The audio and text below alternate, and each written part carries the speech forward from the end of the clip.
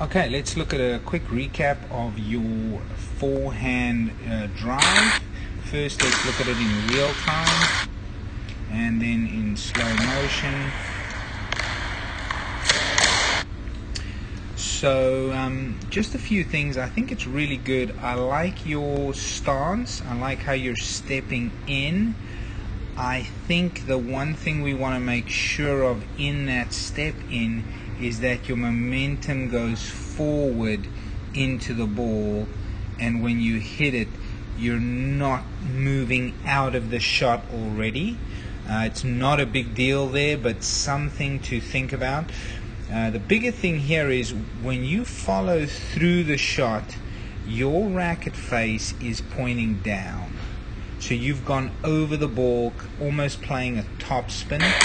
Very hard to see when I kind of stop the video, so I'm just going to play it a couple times in slow motion.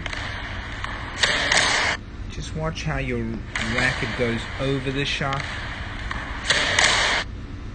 And so you can even see when you're done with a shot, the racket is over there facing down.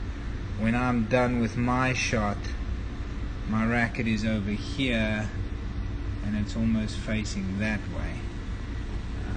So just watch that again. Yeah, you want to open up the racket and use the strings to give you more control.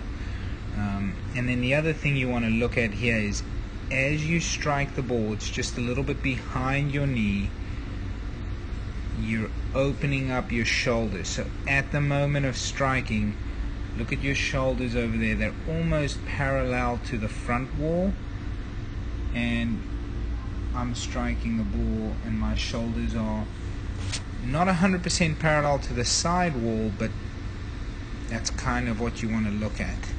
So you want to get them parallel to the side wall here, and then just going through a little bit so that you get that leverage with your hips and shoulders to go through the shot so that you're getting your momentum in. So the biggest takeaway for me here is momentum, stepping into the shot when you play it, and that paired with your shoulders, getting them to be here when you strike the ball. So maybe we need to open them up a little bit this way as you go in.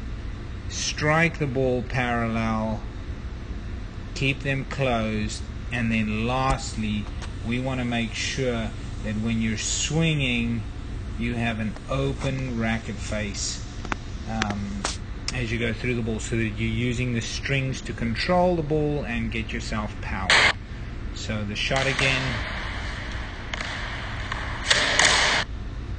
and one more time.